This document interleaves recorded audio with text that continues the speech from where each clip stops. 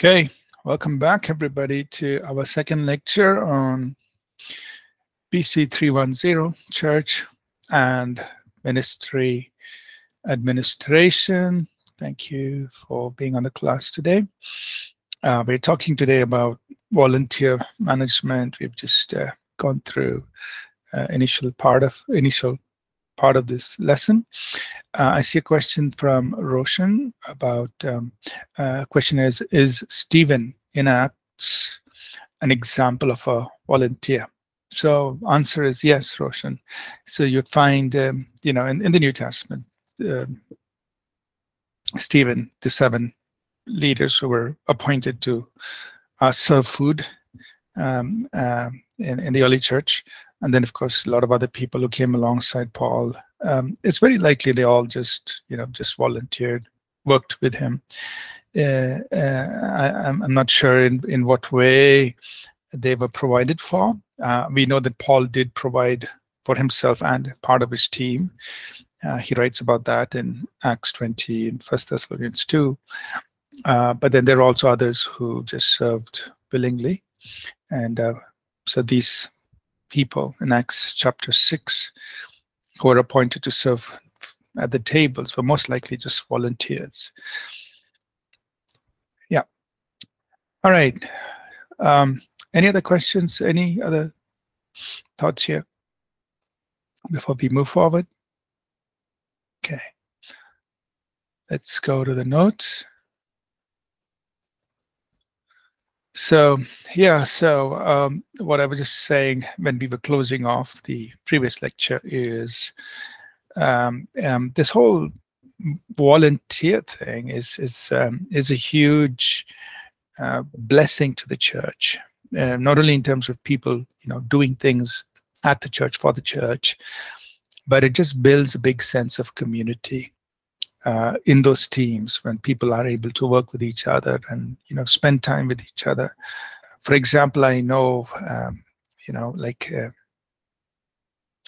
and some of you on the class here, on the call here, are actually have been or are volunteers at APC, so you know what it happens. And I think of the worship team. All the people who are volunteering in the worship team, they have their own times out. They go for their retreats. They go for their things out. So this just builds a sense of community. The setup team, so the people who do all the setup, sound, setup, for them, this is a close community. They go out for lunch and things like that. They work together in the church, but then they all go out for lunch together very often. And then, of course, from the church side also, we encourage that by providing for them certain things. So in many of these teams, because people are working together, it's a big community. The youth leaders. So the youth ministry has a lot of youth leaders, volunteers. So again, they spend time together. They meet in different homes. Sometimes they just meet to worship and so on. And so there's a great community. Of course, they're also serving together. So just from what we can observe, volunteer teams are a great place to build community. Of course, people have to be willing to be involved, and then they experience great community happening. All right, let's pick up here now. So once you enlist volunteers, so you keep the sign-up process very simple. Okay, let me pause here. Let me just go to our church website and just show you the sign-up page. Some of you may have already seen it, but I think it's good for me just to quickly share that, just for you to get an idea.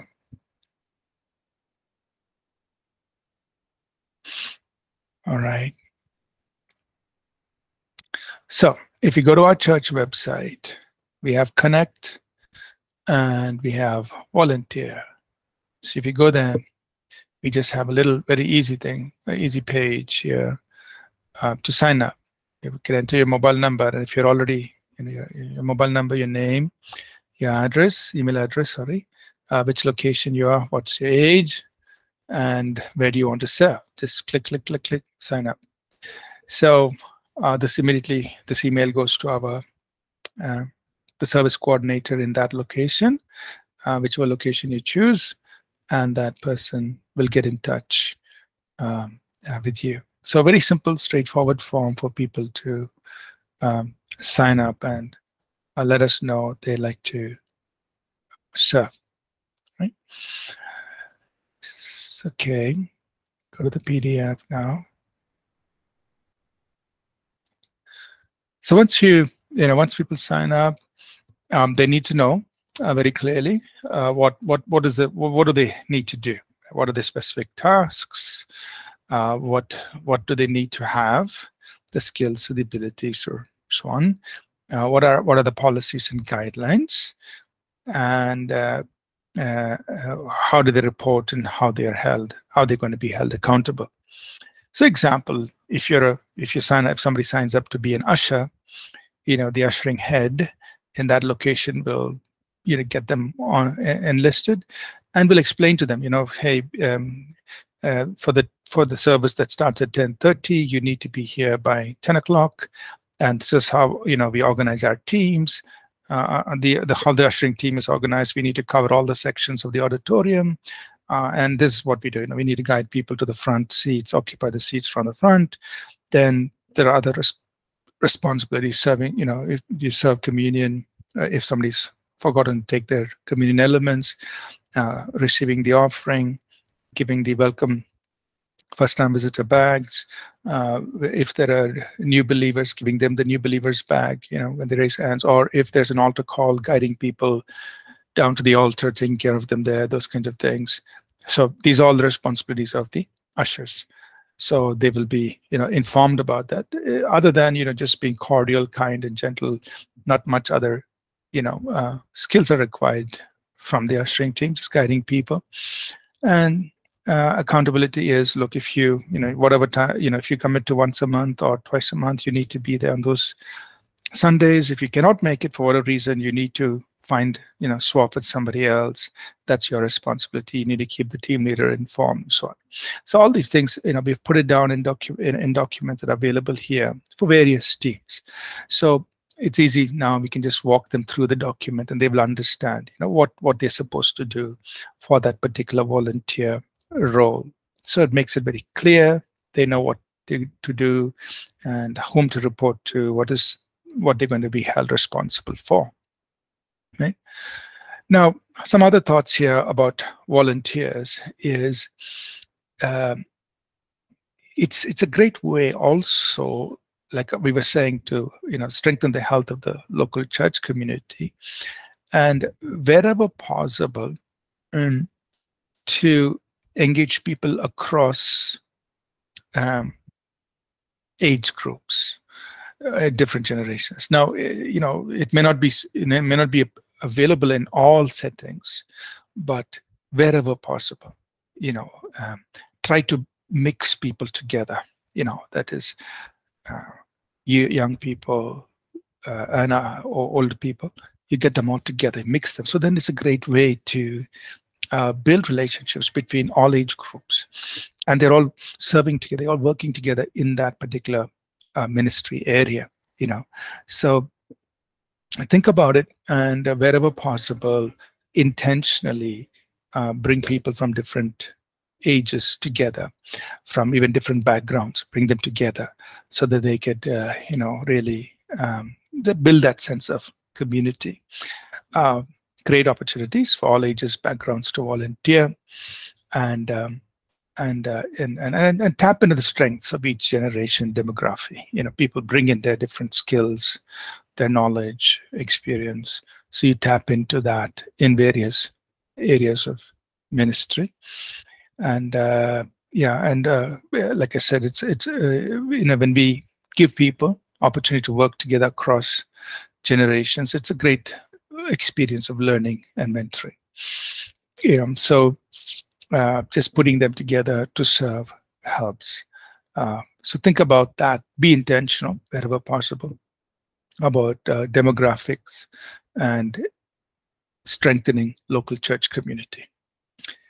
Part of the orientation, when you're welcoming new volunteers, of course, they're introduced to the team, and nowadays, many of them are set up in email groups and WhatsApp groups, and that's how team leaders, or they coordinate within those teams. So they introduce teams. They help understand the values. This is what happens. So, for example, for Children's Church, once a year, there's a training that happens, usually end of May, where the CC the pastors of the Children's Church would take all the people who have signed up to volunteer in Children's Church. They'll take them through various guidelines and so on, and say, this is how we're going to work together. So you're sharing of values and practices and so on, and so this understanding this culture is very important. And also, keep in mind that many of these volunteers are coming from professional backgrounds, so they expect things to be run in a very professional way, right? So if they come to a church volunteer team and they see things poorly done, it could actually turn them off. They'd say like, hey, I can't work in this kind of environment, because they are so used to working in a professional environment where everything's done efficient. In many cases, things are done efficiently, things are done well. People are serious about their work, and if they come into a setting where people are very lax, people are very indifferent, they won't like to serve there. So we need that the culture that we create, that look, we are volunteers, but we are striving for excellence. We are volunteers, but we are really committed to what we are doing. We are volunteers, but we really want to, give the best for the congregation, for the people we are serving. So when they come into that kind of a culture, they are also energized. They're like, wow, I love to work in this kind of a team. These people are doing their best. I want to do my best for the Lord. Otherwise they may be turned off and they may not come back. So that culture that is established in the volunteer team, among all the volunteer teams, is very important. And we already mentioned about the policies and guidelines. We take them through that. In our volunteer and staff guidelines, we emphasize personal life example. That means as a volunteer, your personal example is very important, because people are going to be watching you. Yes, you're a volunteer, but the moment you decide to serve as a volunteer, you become very visible. People can see you. And so your personal example is very important. Then how you relate to people, other people in the community, is very important. So that those relationships, and then how do you relate to the leaders? That's also important. So we, in our volunteer guidelines, we address these three areas: your personal life example, you're relating to the church community, and you're relating to the leaders who are appointed in those areas. So they're very clear that this is what is expected of them, that in these three areas, you've got to be exemplary and conduct yourself in a certain way. So it's important to clarify these policies. And of course, you can download and modify it for your own local church, but it's available here. And then, like we said, you train volunteers for different things, depending on which area they're going to be involved in, because we want to do everything well. The performance, the quality, the teams need to be trained, and they need to pursue excellence. So the training is important. They need to understand everything we do. We have to have excellence. So even if it's the media team doing presentation, I give feedback. If I see a spelling mistake, then Monday they'll get an email from me saying, hey, there was a spelling mistake on one of those things that were projected. Now, I don't do it because I want to knock people down, but I do it because I want to emphasize to them that everything matters. That when we project, songs, lyrics, spelling has to be right, or whatever we do, those kinds of things. So constantly in every area, wherever I see something, feedback is given. Others are also welcome to give feedback. Team leaders hopefully give feedback. The worship team does a review right there on the stage after the worship time. They all get together, they review what happened, so that they can learn immediately from that whole worship experience. What went right, what went wrong, how did God move, did we follow God as he was moving? So they do that little check. So like that whole sense of, look, we got to work together well, is created as part of the culture. And we need to be very aware that, especially the volunteer team leaders, what are the skills needed for this role? How can people learn them? How do we impart it to them? And how can we give them the practical learning opportunities, especially, if it has to do with things they have to do hands-on, then you give them those opportunities. This is how you set it up, this is how you connect things, and also so that those training needs to happen.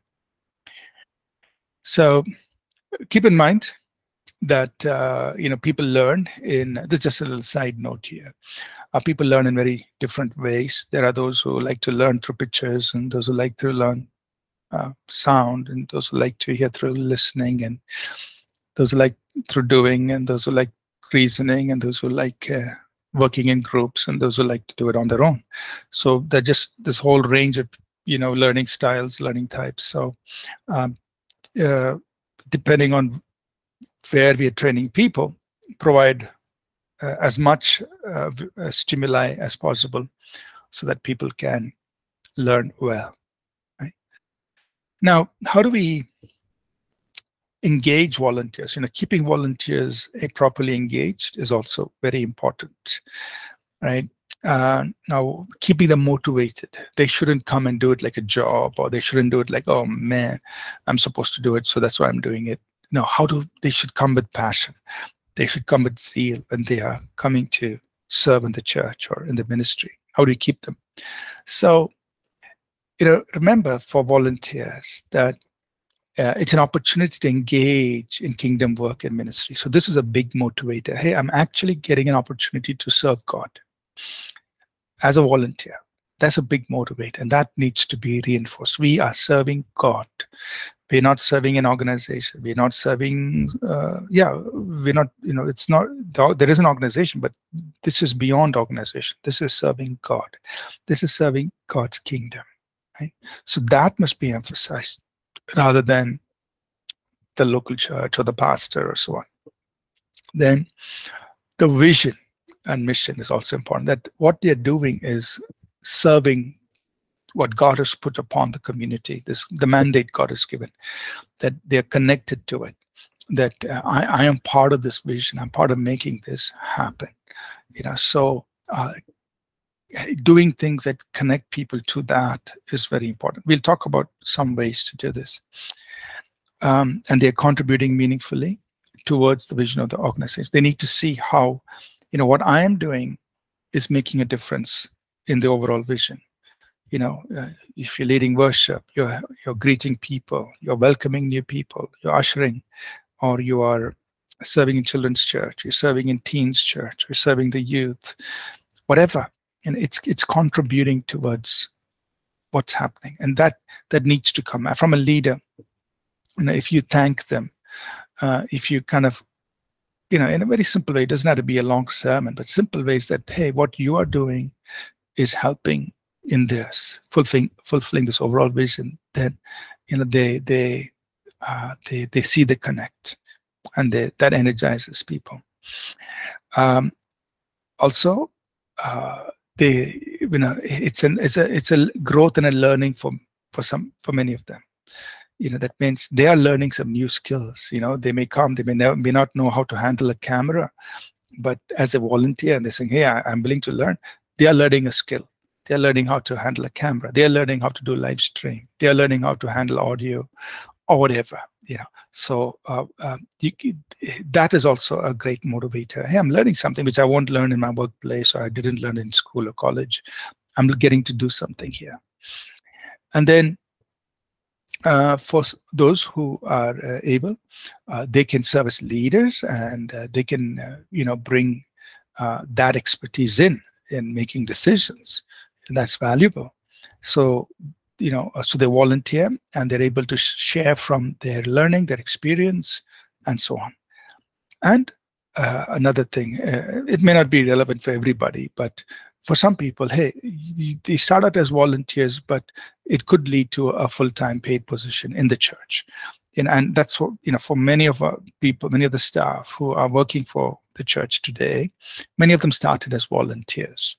They were serving as a volunteer, and then we just reached out to them and said, hey, would you like to work for the church full-time?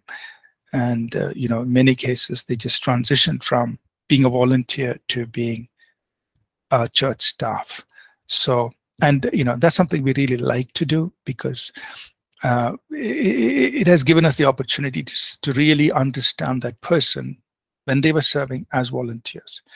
And honestly, today when I look at the volunteers, they're like at least like 15 people I'd love to hire and say, just work for the church. But I can't do that, of course, because they're already doing certain things in life. But I'd really love to have those people be full-time with church because of the passion in which they serve, because their heart towards God and the way they serve.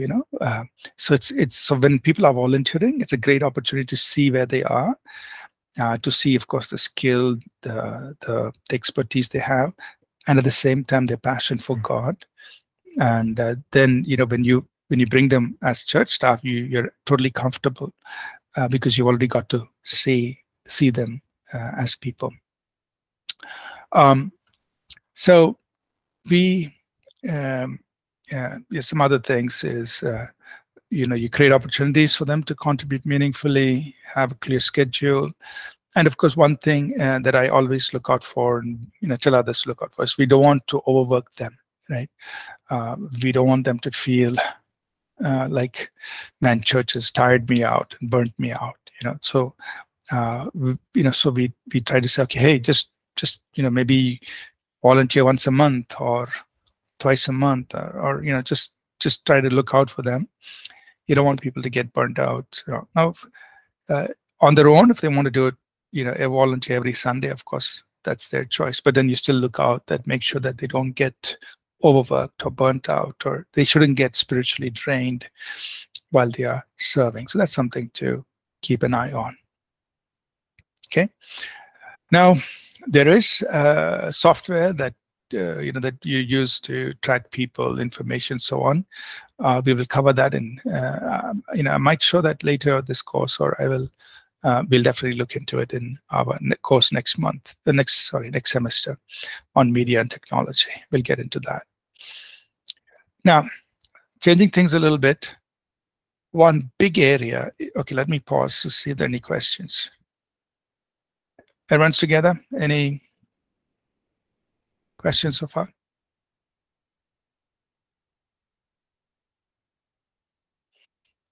All good?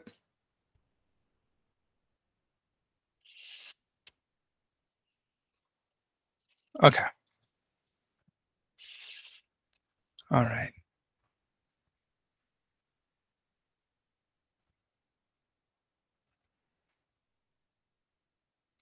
Okay. So one big thing we have to keep in mind is the relationship between volunteers and staff. So this is an area we have to manage very well, right? So remember, we have staff, people are working for the church full-time, they 40 hours a week, they are in charge of ministry areas, a lot of things. And then you have volunteers who are coming in, who are serving. They're also wonderful people. But how they work together is so important. And this is a big area to think about and to manage very carefully, right? Because if this breaks down, then I would say it's really bad. It's really bad. You cannot afford to have this relationship between staff and volunteers break down. They need to be working together very well, right? So what are some things to keep in mind?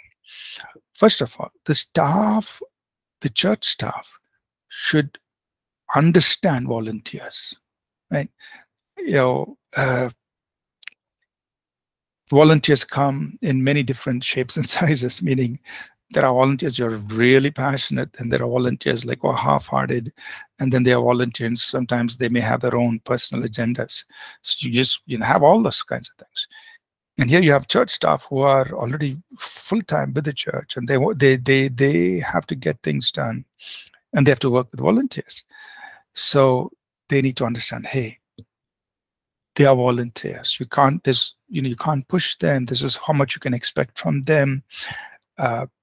Take care of them, treat them well, so on and so forth.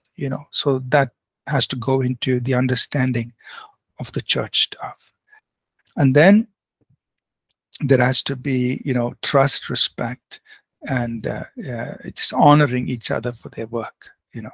So the volunteers should learn to appreciate church staff, and the church staff should learn to appreciate the volunteers, right? So like, there has to be this respect and for each other. That's important. And then creating that sense of teamwork, harmony, and so on. So you encourage that by, hey, guys, go out together for lunch. Guys, have a day out, or whatever. Different teams can do things, or just have lunch together, things like that. So you create that sense of, hey, we are together. Yeah, we are some are church staff, some are volunteers, but we are a team. So you try to create that understanding. We are together. We have to work. And then communication is very important. That we clearly, meaningfully, and in a very transparent way communicate with staff and volunteers. Now, if sometimes, we don't communicate with volunteers, we think, hey, they don't need to know. But sometimes, if volunteers are well informed, they feel part of the organization, and then they feel like, okay, I belong. Just the fact that they have been informed makes them feel that they belong to the organization. So that communication, how we communicate, how we keep them informed, so on, is also very important, right? And if there is a breakdown, then address the matter as soon as possible. Something goes wrong. Sometimes it's just a little misunderstanding. Sometimes some small thing went wrong. Okay, confusion. Immediately address that, because you have to protect the relationship between this church staff and the volunteers. It has to be a good relationship, because everybody has to work together peacefully. Everybody has to work together as a team. And so the moment you find something going wrong, hey, try to sort it out, right? So as a pastor, or as pastors, leaders, this relationship is something that you have to watch over and care for. Now, how can you identify if something is going wrong? Sometimes people don't know who's supposed to do what, and this happens. Okay, the volunteers think, hey, church staff, he should do it on a Monday or a Tuesday because he's working full time. He has to do it. And the staff says, no, that volunteer. So there's little confusion. Okay, who's supposed to do it? So that clear assigning of work and responsibility. Okay, this has to be done by the staff, and this will be done by the volunteers. Okay, suppose they're not cooperating on joint projects. So you told them, okay, guys, work on this together, but they're actually not working together. Then there's a problem, right? Or if they're knocking down each other's ideas, they're not receiving ideas from each other. Okay, oh, that came from a volunteer, staff puts it down. Or that came from a staff, volunteer puts it down. So then they're not receiving each other's ideas and suggestions. No.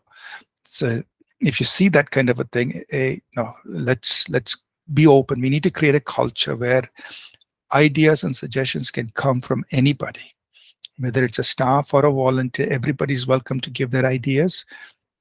And if it's a good idea, we will do it. So we have to keep that open and create that kind of a culture. Or if people are having secret meetings amongst themselves, staff go off and they have their own meeting, they don't communicate back to the volunteers, and volunteers do their own meeting, they don't communicate back to the staff, then that's an indication of a problem. They're not sharing information with each other. They're not communicating directly, but they're going through other means. The volunteers are asking the staff as a leader may speak to somebody else somewhere else to get information. Okay, all these things are indicative that the relationship is broken down, right? And then using us and them language. The moment I hear our staff talking like that, I say, hey, no, you can't talk like that. We are one team. Yeah, volunteers and staff, we are one team. It should be us, we. So that's the language we use. Or if they're becoming territorial, this is my territory, you can't come here, I'm doing it, things like that. So these are all things, just symptoms that if you see these kinds of things happening, then you know that there's a breakdown in the relationship between the church staff and the volunteers, and you need to address things, right? Most importantly, don't even let it come to this stage. Right? It shouldn't come down. The moment there's a problem, try to address it, try to sort it out, And so as a pastor, you need to be talking to the church staff or the team leaders, checking how things are going, to keep a tab on the pulse of what's happening. Okay, yeah, things okay, fine. So regularly, how are things going? How is everybody doing? Team's okay, any problems? Things like that. So you keep in touch, then you can recognize, if there's anything going wrong, address it, right? And of course, when there's something wrong, find out what went wrong, why was the problem, why was it caused, and how do we fix it, right? What can we do to fix it? Do it as soon as possible in that situation. Last few thoughts here. It's good to give feedback to the teams on a regular basis, right? That how people are doing, give feedback, communicate. And so you communicate it the same way. So if I find a problem, I treat the staff and the volunteers who are involved the same way. Say, hey guys, this is a problem we have to fix. It's not like staff has to fix it or volunteers have to fix it. No, we have to fix it. So that way, like, everybody knows that, look, the team is considered as a team, whether it's made up of staff or volunteers. They're treated equally, they're held responsible equally, they share the blame equally, and they share they share the applause equally. Everything is equal. So you commend them equally. If a team does well, hey, just commend all of them, staff and volunteers. Thank all of them. So that way you're giving them feedback and so on. And then always show appreciation. So some of the things that we do is we have once a year what we call as a volunteer appreciation day. We've been doing it for many, many years, I guess for a long time now. Once a year, we give a special thank you gift to all the volunteers who served the previous year 6 months, at least 6 months. So we give them a gift just to say thank you. We have a lunch and all of those things. So volunteer appreciation. There are other ways you kind of appreciate various teams. So we say, hey, we tell the team leaders, you can take your team out for lunch twice a year, take them out for lunch. Of course, we couldn't do it, the last 2.5 years, but generally it's okay. Take your teams out for lunch, just say thank you to them at a team level. Then, just different ways. And on an ongoing basis, on almost every Sunday, I just go around walking, thanking people. Thank you for serving. Thank you for doing what you're doing. Appreciate it. So at a personal level, people say, okay, I'm being appreciated for what I'm doing. And then we have all these big things. The volunteer appreciation day, the lunches for the various teams, their own retreats, their own days out. Just to say thank you, for what you're doing. It costs money, but if you think about it, whatever you spend, for a gift or for a lunch, it cannot it's nothing compared to all the hours of effort and energy that people are putting in to serve. So it's more than worth it doing these things. Okay, and yeah, so some things to think about in today's world, especially, is that you can leverage technology for volunteers to engage remotely. Uh, they can serve, and also when volunteers are serving cross-culturally, you need to sensitize them to local customs and so on, culture and customs. So um, these are potential opportunities to think about when you, in today's world, especially because of technology, that you could have volunteers serving from different places as well. Okay, so that brings us to the end of this lesson. I'm going to pause here. Let's see if there are any questions, any things we would like to discuss. So today we talked about volunteer management, taking care of our volunteers who serve in church or in the Christian ministry. Let's open this time for questions, discussions.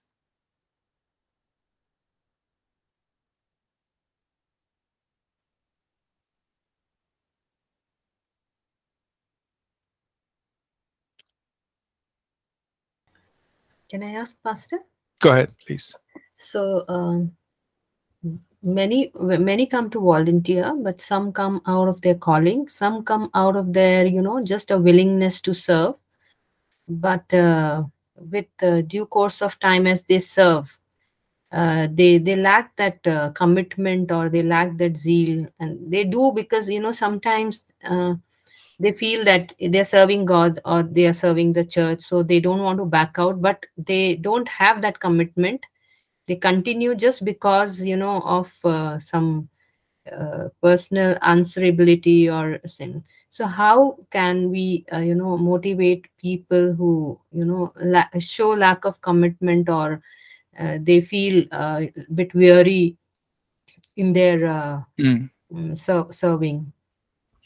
Yeah, so I think what the volunteer team leader, should typically the volunteer team leader is the one who can observe these things. And some of the things that we can do, one is to encourage them to take a break. So sometimes people feel tired, and we should encourage them to take a break. And I know over the years, we've told people, or people in the worship team and others, they said, I'm taking a break for 3 months, I'm taking a break for 6 months. And it's not bad. It's just that, like you said, they may feel very tired, or they feel overcommitted, or they may be going through a season in life when a lot of other things are happening in the background in their own life. And so they need to take a break. So that is one thing that can be done. If that is the cause, that they're just feeling tired, they're feeling burnt out, they're still coming, they're just showing up, but they're not there, with zeal and passion. Maybe they're tired. Maybe they need spiritual input, so that means they have been so involved in doing work that they have drained themselves out spiritually. And so they need to be refreshed and renewed in just their understanding of God, of his calling, of his kingdom. So then again, we say, hey, you need to do that. So one of the things we emphasize, especially for those who are serving, in children's church and teen church, and because they tend to miss the main service because they're out there serving. And so I try to, right from beginning, I think right from the early days, 2002, 2003, those years, I used to emphasize, please go and listen to the sermons, please go and keep yourself spiritually built. Because, this obvious reason, they miss out on the worship, they miss out on the main, where people are together. So sometimes they said they have lost that focus.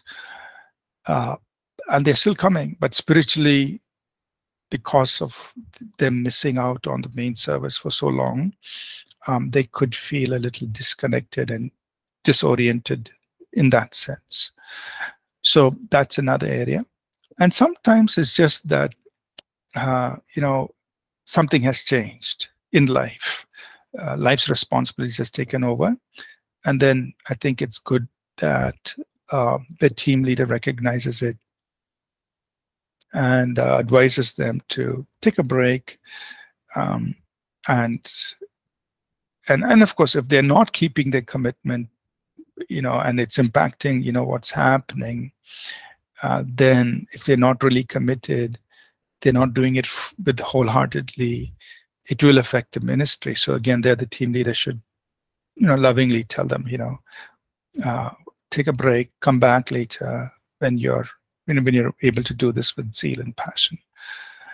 So I think the answer is we need to recognize what is the cause, what is the reason. It's not the same for everybody, and then try to encourage them to make time to address that in their lives, so that they can renew their passion, they can renew their zeal for that area. Or maybe just that season of life is over and they need to transition to another season, and so they need to let them know that, hey, you move on to something else now. Thank you, Pastor. Yeah, you're welcome. Good. Any other questions on volunteers?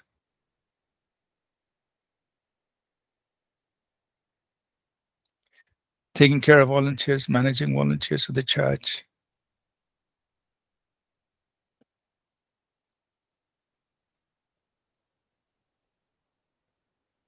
Okay. So overall, this is a big area, because in almost all church settings, you will have more volunteers than church staff. So at one point, this was before the pandemic, we had maybe just 20 staff, but over 300 volunteers. Now, of course, things are coming back together, and so the numbers will slowly come back up. So, just a big difference, almost 10 times more. So taking care of the volunteers is so important, overseeing them, managing them, and then resolving problems that happen. All those things are very important, and for the health of the local church or the Christian ministry. Okay, so let's wrap up for today. I just request somebody to pray, and then we will dismiss the class. Anybody can pray with us, please? Pastor, can you hear me?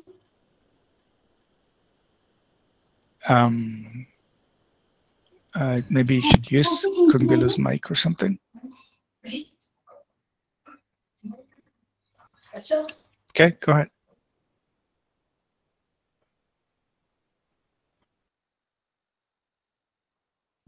Can you hear me now? Okay, go ahead. Dear God, thank you so much for your love, and thank you for everything, Lord. Lord, as we learned about volunteers and staffs, God, that we may be faithful in the few things that you've given us, Lord, that we may excel because of who you are in our lives, God, that we may glorify you in everything we do, God. That, thank you so much, God, for giving us the opportunity to learn of how to know what it means to be a volunteer, and that we may encourage each one, Lord, as we future become a volunteer or staff, God. And I thank you so much, Lord, for Pastor Ashish. I pray a blessing over his life, and Lord, that you bring many more people who will be willing to serve and with a heart that is grateful and ready to be content in every area, God. Thank you so much, Lord. In your name we pray. Amen. Amen. Okay, thank you, everyone. Have a great rest of the day. Have a great weekend. I'll see you all next week. God bless. Bye now. Thank you, Pastor. Thank you. Thank you, everybody.